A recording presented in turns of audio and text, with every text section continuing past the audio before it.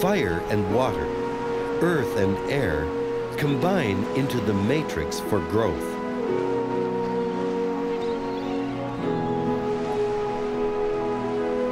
On a beach in California, soil scientist Elaine Ingham showed me the sacred balance that continually creates the soil. This rock will become soil through the action of weather, wind, rain, and the microorganisms that grow on the rock. The bacteria, for example, growing on this will break this down. The lichens, the moss will grow on those bacteria, the phosphate fixed by those bacteria, and break it down into the constituent sand, silt, and clay that we're looking at here. The bacteria grow in there, produce organic matter, and on that the fungi then start to grow, contribute more organic matter to the material. Then along come the protozoa and the nematodes, and they start that process of nutrient cycling, which turns this into soil. But that plant looks like it's growing out of solid rock.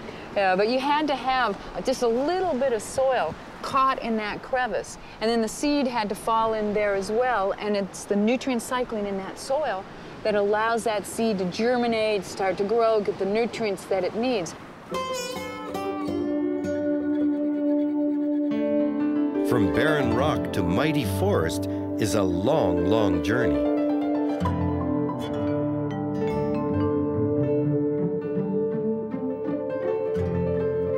Life eats away at the raw materials and binds them into a living food web.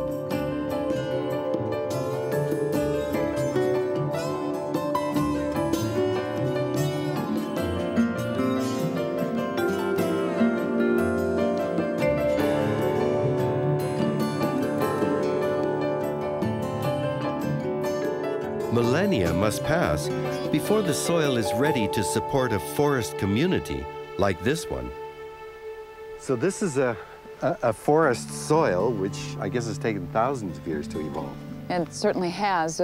We have to slowly but surely develop this from the things we were looking at on the beach. But this isn't soil.